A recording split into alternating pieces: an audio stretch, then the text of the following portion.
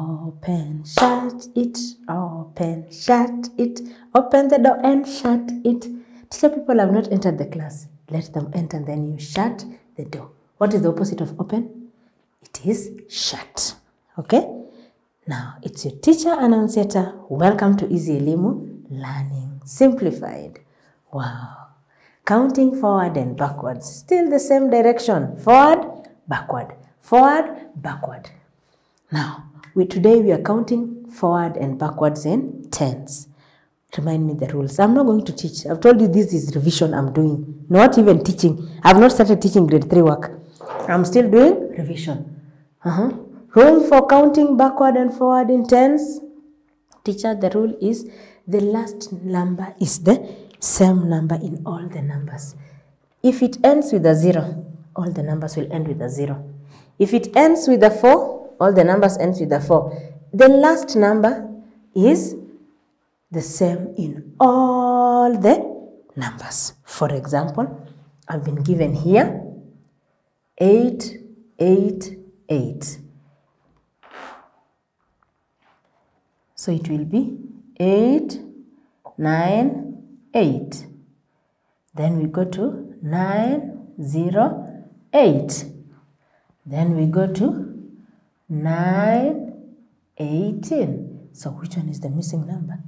So we are saying, if I add 10 to 88, first of all, look at the constant number. I told you, when the number is big, the easiest method is you look at the common number. But in this case, we don't have a common number. Why?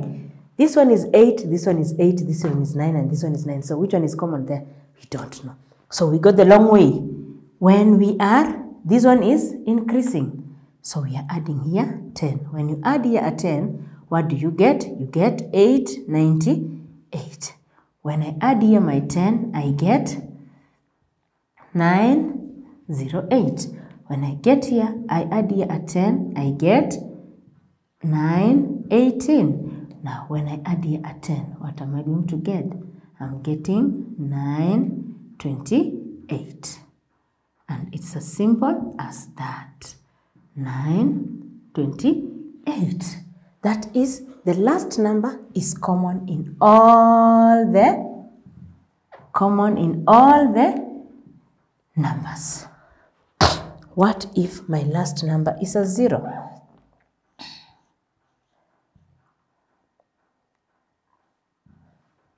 What if my last number is a 0? Which one is the missing number? Rule number 1. Identify any common number there. You see, the common number here is 7. It's constant in all the numbers. Then we now look at our remaining 2 numbers. Look at our remaining 2 numbers. When you look at the 2 remaining numbers, there is something common about this number. They all end with a 0. So you can fix in there, and you're now remaining with the missing number in between. So if this one is 1, this one is 2, this one is 3, this one is 4, which one will be our missing number? 5. Very good. Alternatively, you can look at counting in 10's. 10, 20, 30, 40, which one will be our missing number? 50. Alternatively, you can decide to add a 10. You get 20. Here you add a 10, you get 30. You add a 10, you get 40.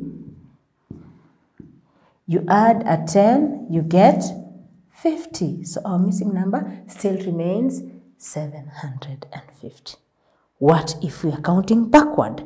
What if we are counting backward? When you are counting backward, the rule still remains the same. I'm counting backward and I have here 6, 684, 674, 664, 654. So which one is our missing number? Now our missing number here is, we are now reducing this by 10. But look at the common number first. What one is our common number? Our common number is 6. Now let's see. If I reduce 84 by 10, I get a 74. If I reduce a 74 by 10, I get a 64.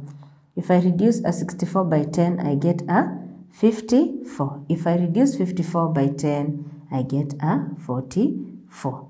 So our answer here will be 644. Is there a problem there when it comes to counting forward and backwards of numbers? Now, they have said you arrange the following numbers between 300 to 500. Not even 300. 300 to 400 in the forward manner. 300 to 400. Count 300 to 400 in tens. You arrange these numbers in tens forward. Who can tell me what will happen here? So our starting number is 300. So on 300, what are you supposed to do? Increase it by 10, which will be 310.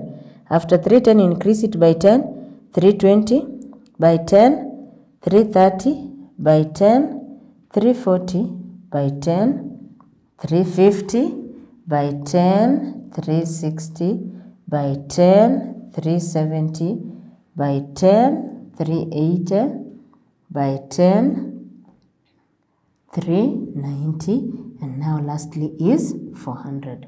So your question comes like this. You count from 200 to 100. This is backward. 200 to 100 in tens. This is backward. And you tell me how will your numbers flow. And of course, you can consult with the help of your guardians, parents, siblings. You can now do this. Counting in backwards in tens from 200 to 100. Any question about counting numbers forward, backward? Any problem? In ones, in tens, in fives, in twos, any problem? No problem. So it means we have now understood that concept very well. We have done it in grade 1, grade 2, and now in grade 3. I wish you well and I hope to see you in the next lesson. Bye.